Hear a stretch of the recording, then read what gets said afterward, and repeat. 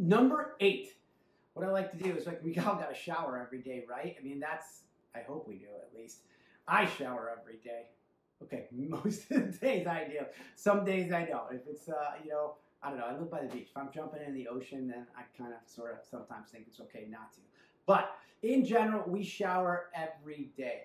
What I started to do and started to watch is I started to watch a lot of my friends who were crazy workouters, and when I would go to CrossFit, one of the incredible things that they would do is they would do cold baths. And it would just be something to bring down the inflammation, the swelling, to start. It was almost a meditation because it was about breathing and understanding your body, and it was about bringing inflammation down.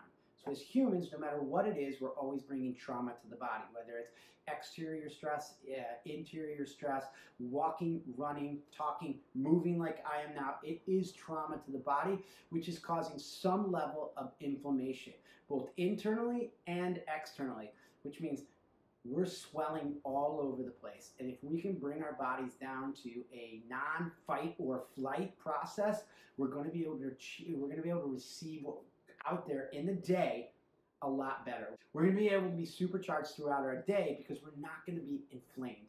We're not going to be fighting something or flighting from something because we're able to come in a little less inflamed.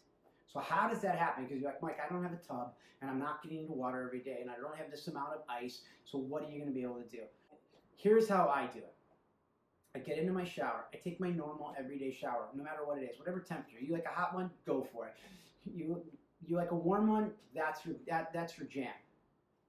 The last minutes before I get out of my shower, I start to slowly decrease the temperature. I don't put my head under the water, but I slowly decrease temperature until it gets to a point where I'm uncomfortable, like really uncomfortable, where I have to begin to breathe through it.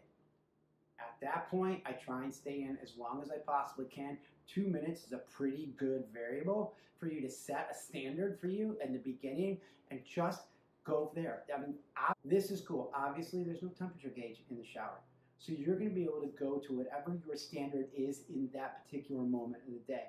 So reduce your inflammation by taking about 2 minutes of reducing the temperature in your shower down to an extremely cold level. Whatever level that you can tolerate to reduce the inflammation in your life so that you can go out into your day and become supercharged and inflame your day rather than yourself.